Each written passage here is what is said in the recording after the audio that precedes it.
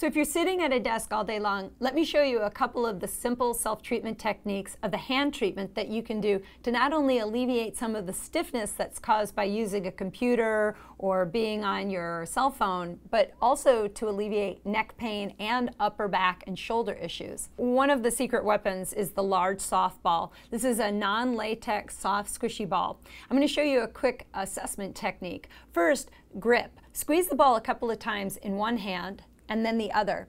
Most people don't realize, but you can actually lose your grip just from doing those daily repetitive habits like typing on a computer. So check that your grip is even on both sides. And if one hand feels like it's stronger than the other, you're not only creating inflammation in your hands, but it could also be one of the causes of your neck problems.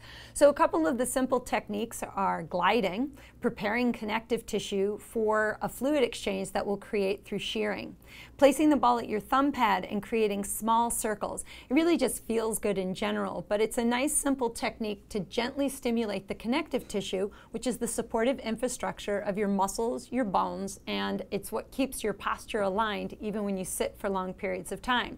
And the secret is, once you create a fluid exchange in connective tissue, compress it and wait for a few seconds to give the tissue time to adapt.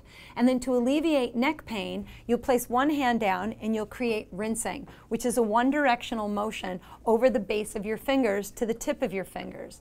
And this creates a fluid exchange not only in your hands, but as you're working the tissue across your fingers, it's actually creating a fluid exchange all the way up to the neck and upper back.